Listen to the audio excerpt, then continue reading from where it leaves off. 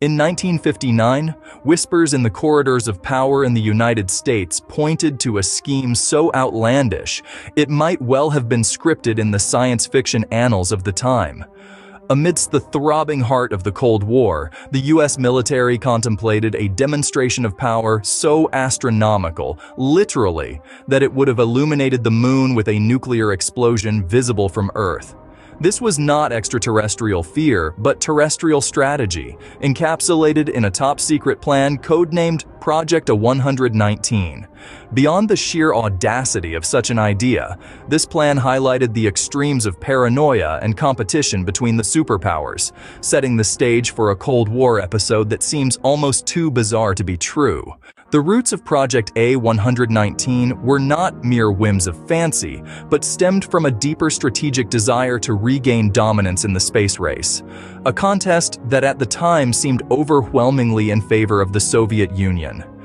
By the late 1950s, the Soviets had stunned the world with their technological prowess, first by launching Sputnik, the first artificial satellite, and then by sending the first living creature, Laika the dog, into orbit. The U.S. response, marred by the failed launch of the Vanguard TV-3 satellite, was to reinstate its technological superiority in a manner as public and dramatic as possible. In this context, the proposal to detonate a nuclear bomb on the lunar surface was seen not just as a spectacle, but as an unequivocal display of might. The planning involved high-profile scientists, including Leonard Riefel, who later became a physicist at NASA, and a young Carl Sagan, who was responsible for predicting the behavior of the lunar dust and gas blown up by the explosion. This audacious plan sought not just to awe the global audience, but to demonstrate that the U.S. could project its military power beyond our earthly confines into celestial territory. However bizarre it seems today, lunar-based nuclear testing was seen as a logical extension of terrestrial nuclear testing.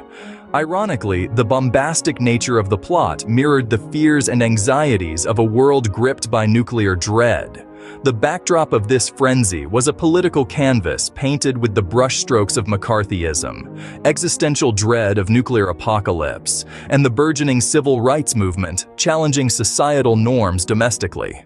Driving Project A119 were not only military generals and defense strategists, but some of the brightest minds in science. Physicist Leonard Riefel led the project, operating from Illinois' Armor Research Foundation with the backing of the U.S. Air Force. While the core idea might seem straightforward, explode a bomb on the moon, the implications and logistics were anything but. The project required meticulous planning, from the trajectory of the missile, ensuring it would crash and not orbit, to calculating the visual impact of the nuclear explosion in earthly skies. The technological challenges were daunting. Engineers and scientists wrestled with questions about the missile's design that could travel the 384,400 kilometers distance to the moon and then initiate a nuclear explosion upon impact. The environmental impact, like the possible contamination of the lunar surface and implications for future manned moon missions, also played into the increasingly complex equations. Political implications were equally substantial. The detonation could have sent a message of unassailable power to the Soviets, potentially altering the dynamics of international diplomacy. Yet, it was fraught with risk. Would it trigger a nuclear response from the USSR? How would allies react to a nuclear test ban treaties violation? These were pressing questions that stirred vigorous debate among American politicians and strategists. Ironically, despite all the intricate planning and heated discussions, Project A119 never came to fruition.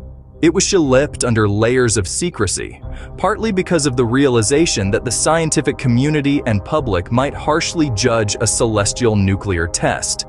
Eventually, the project was shelved not with a bang, but a whisper, lost in the annals of classified military documents, until its declassification in the late 1990s opened a Pandora's box of historical, ethical, and scientific inquisition.